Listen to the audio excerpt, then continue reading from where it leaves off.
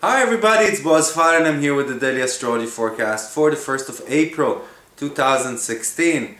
Many of you probably heard about the new planet that's been discovered in the sky. A big planet with an orbit that's coming close to Earth. I think it's been said that we can see it in the sky if we look north without any binoculars or any aids already. So why don't you try looking north and finding out that it's April Fools? So, happy April Fools everyone.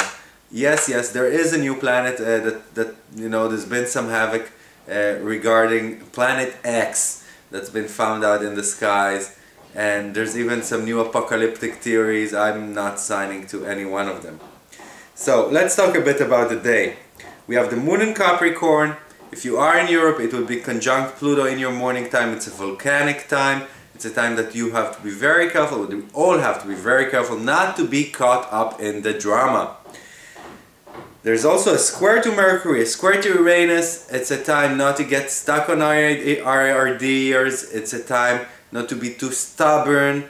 It's not the time to try and satisfy our needs immediately, It's a time to postpone our cravings. It's a time to be more sensitive and to adapt softer manner. But from noontime onwards in Europe, and that's early morning America, it's going to be more pleasant. There's a nice, there are nice aspects between the moon and the nodes, and then a nice aspects between the moon, Chiron and Aegea, and then even a sextile to Venus around 1500 hours Central European time. That's around 9 in the morning time, Eastern Standard Time. It's a time that we could really enjoy good food, good drink, good company, and satisfaction within our life, and that's great. From 1830, the moon is void, of course. That's around 12:30 Eastern Standard Time.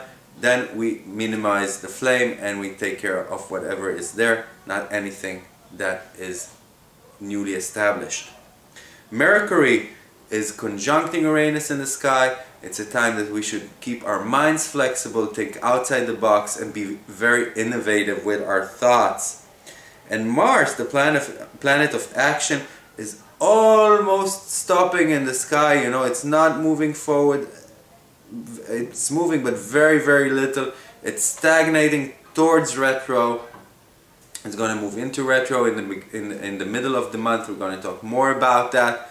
But this is really a time that we should make an effort to complete as much action as we can before Mars goes into retro. So, thank you for listening and have a positive weekend, and I'll see you all tomorrow. Thank you. Bye-bye.